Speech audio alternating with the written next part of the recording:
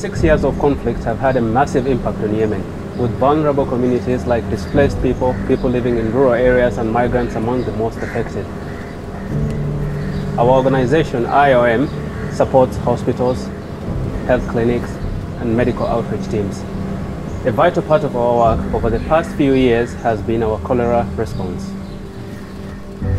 We are using what we have learned from the cholera response to inform how we support Yemen in their fight against COVID-19. The whole world is struggling to stop the spread of this deadly virus.